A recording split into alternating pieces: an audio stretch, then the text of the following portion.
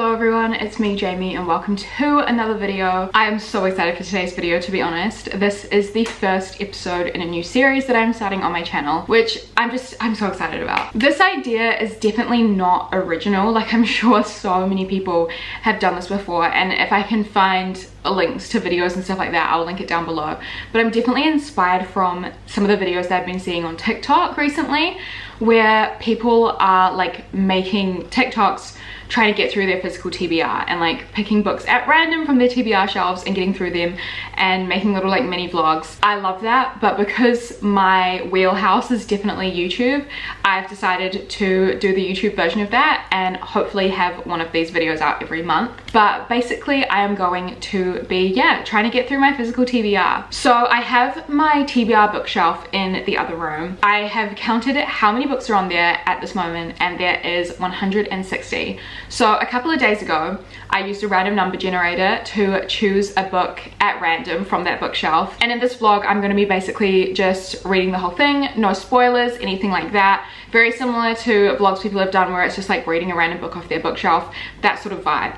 I'm just hoping to make this a monthly series because I really want to focus on getting through my physical TBR this month. The fact that I have a full bookshelf full of TBR books, like, no, it's too much. So yeah, basically because I did film a clip a couple of days ago selecting the book, I will insert that in here and I'll see you soon. Hello everyone. You have already seen the intro for this video, so you know what's happening. We're going to be choosing the book that I'm going to be reading for this video. I'm so excited. I'm so nervous. There's a few books on here that I'm so excited for. Well, most of them I'm so excited for. So I'm really not that bothered about like what I'm going to get, but there's a few that I wouldn't want to get. Like, I wouldn't want to get A Little Life, for instance. I'm excited though, so I'm going to show you. We're going to get up this random number generator and I'm going to show you, we're going to put in the number 160 and I'm going to show you what number comes up. Okay, as you see, we're going to generate it. 61. Okay, number 61. Let's count. 58, 59, 60. 61! Oh my goodness. This is one of my highest priorities, so I am so excited to read this. Oh my goodness. Okay, so 7 Days in June. I've been wanting to read this for so long. This is a romance novel. It is second chance romance. Our female main character is a single mother and she has like a history with the male main character and it didn't work out. I think it was like 15 years ago. They're both writers, I think. They live in New York. I'm so excited to read this. Oh my god, okay. So far so good. For episode 1, we're starting off very strong, I think. I have a feeling this is going to be like at least 4 or 5 stars. Okay, so as you guys saw, the book that was randomly selected was 7 Days in June by Tia Williams. I'm gonna get started on this right away and I'm gonna vlog my experience, spoiler free. I can't wait. I'm literally not gonna stop for anything. I'm gonna start reading this right away and let you know all my thoughts. I'm gonna get cozy right now. I'll see you soon. Okay, so I've literally only just read the prologue, but already very promising vibes from this one. The writing style, immediately I'm like, hilarious, funny, very charming. Like, the prologue is literally just 2 pages and like it's about our main character called Eva, I believe. Yeah, Eva. Nearly choking on a piece of gum while she was masturbating and then worrying that her daughter was gonna like find her dead body because she was masturbating and nearly died. How do you come up with that stuff? How do you come up with it? And then it's like, oh, it's just so promising. Like the last line in this like prologue, I'm like, I'm so ready for the next bit. So already I'm feeling really good about this, clearly.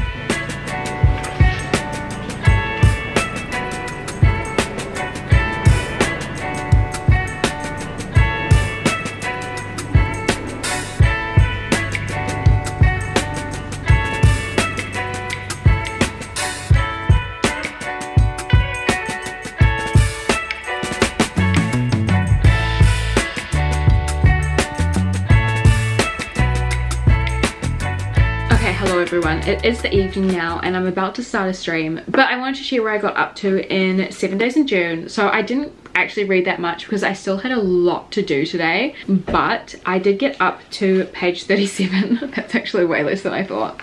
I got up to page 37 and like I said before, I'm just loving the vibes. I'm loving the sense of humor.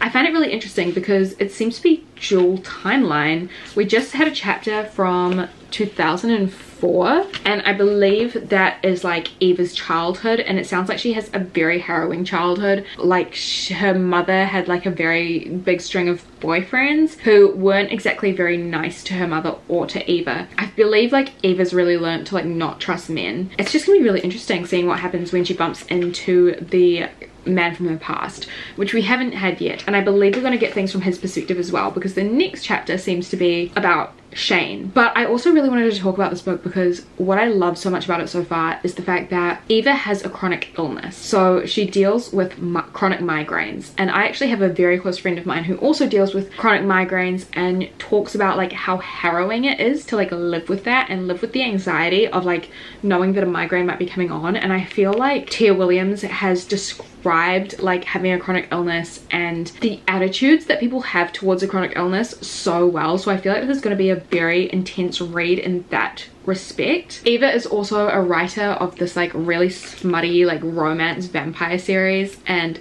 some of the things that she says about it are just so hilarious. But yeah, I just feel like this is going to be a really intense read with like a side of romance.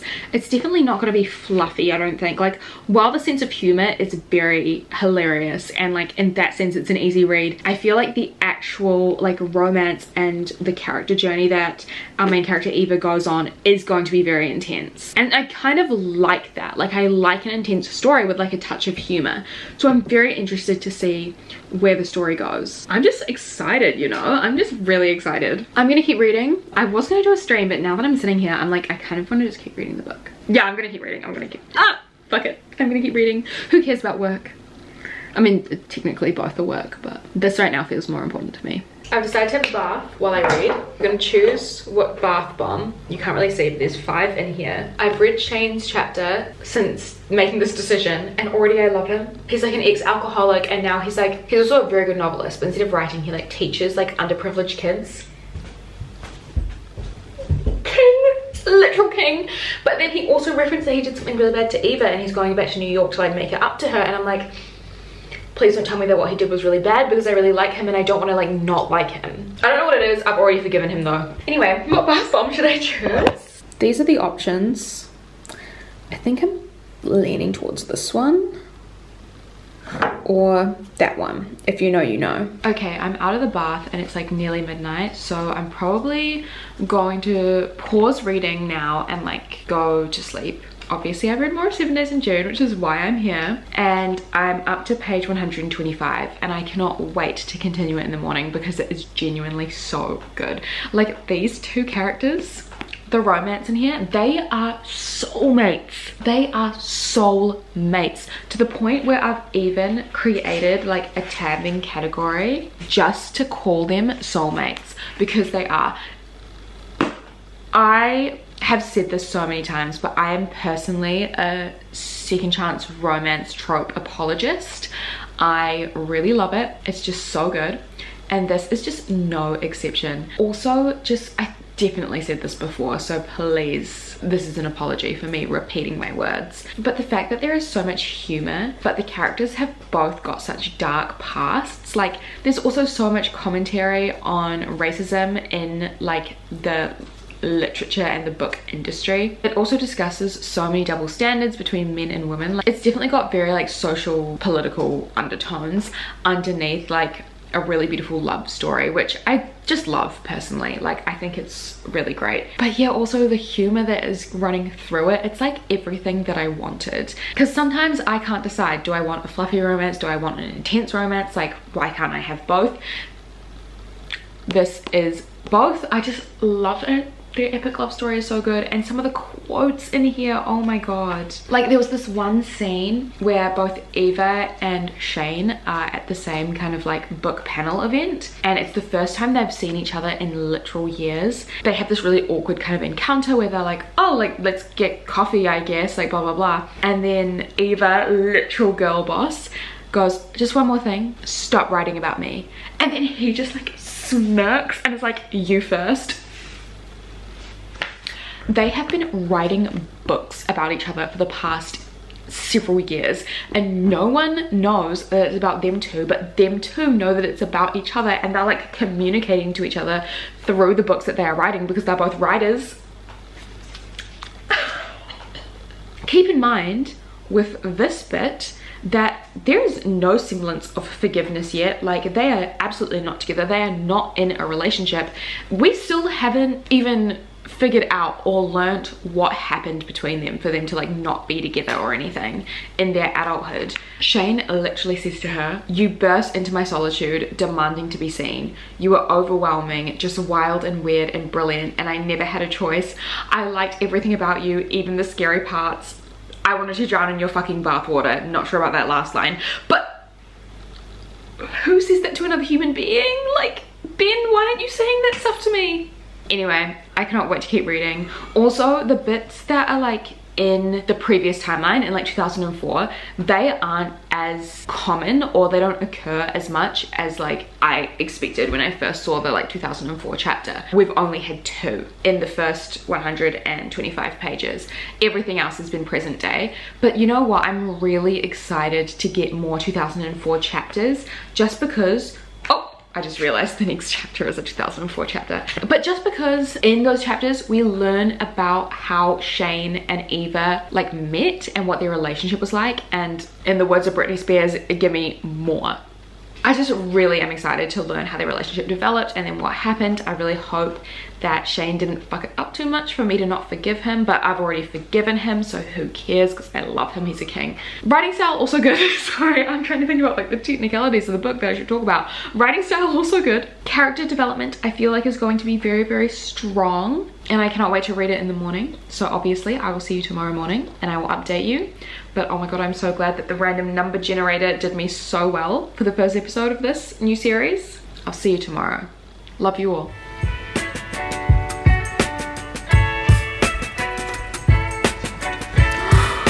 Thank you.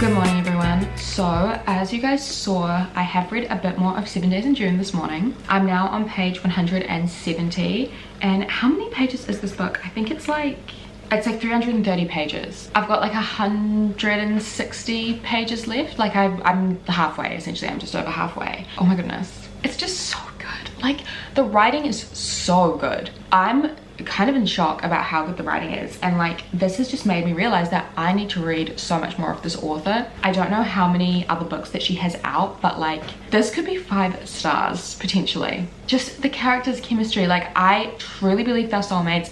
I've said that before, like sorry for repeating myself, they're soulmates. And then the whole thing with like Eva's daughter Audrey and like their relationship is so good. So even when I'm kind of like hearing parts kind of from Audrey's perspective and like her life, hearing about her life, I'm not like, oh god, take me back to the couple. I'm like, no, this is, I'm invested in all of it. I think the time jumps are really good. They don't take me out of the story. I like hearing about both different time periods equally as much as each other. Like, it's just fantastic. I just care so much about these characters, and I just really want them to be happy, especially when they've had like such an awful time growing up. I am gonna keep reading. I think I'm gonna try and finish this today, because all I really have to do today is do some chores and do some editing, like do some work. I don't really have much else on, so I'm definitely gonna try and spend all my time focusing on this before I go see some friends tonight, and I think I can do it. And I'm gonna make Ben like force me to read. Are you up to that challenge? Of course. Anyways,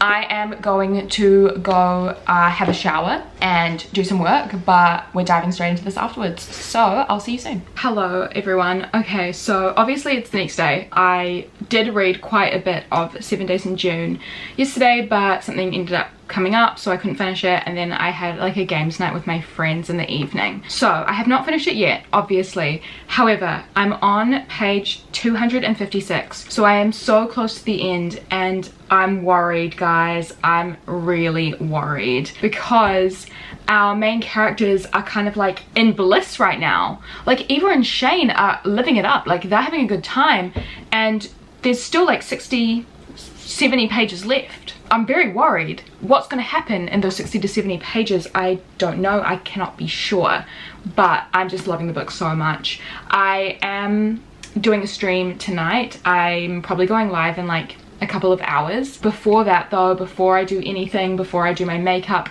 anything, I am going to be sitting down and finishing this book. Next time you see me will be probably the last clip of this vlog, and I will be looking so much more beautiful than I am now, and I'm just ready. I'm ready to get this done, but like not in a like shit way, in a like a I need to know what happens next and I need to give it my final rating. Honestly, right now it's sitting at a 5-star.